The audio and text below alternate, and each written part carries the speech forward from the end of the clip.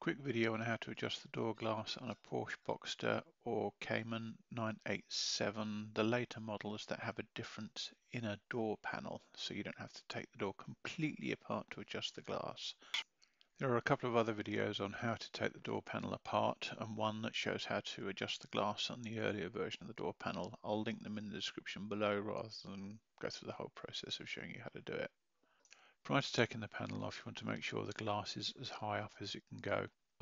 The red circles indicate the two T25 screws that hold the glass into position. Undo these screws just enough to allow the glass to move in its sliders, left to right. I adjusted the glass as far left as it would go, and in height wise I adjusted it up so it's just deforming the rubber trim that you. I knew the window wasn't aligned properly because where the red arrows are on this image, the glass was actually touching the frame surround. And here you can see where it's seated correctly. At the front of the window, where you can see the red circle, you can actually see a gap where the glass wasn't actually seated all the way up. Hopefully with the glass positioned correctly, your roof should stop leaking when it rains.